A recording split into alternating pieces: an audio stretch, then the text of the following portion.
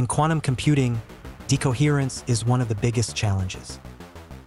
It happens when a quantum system like a qubit interacts with its environment, causing it to lose its quantum properties like superposition and entanglement.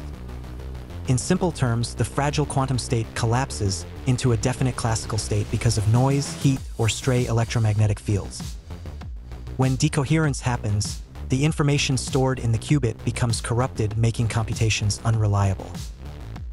That's why researchers look for ways to protect qubits from this environmental noise. One powerful solution is Decoherence-Free Subspaces, or DFS. These are special groups of qubits arranged so that the noise affects them all equally and their combined state remains stable. In this protected subspace, quantum information can survive longer, making computations more accurate.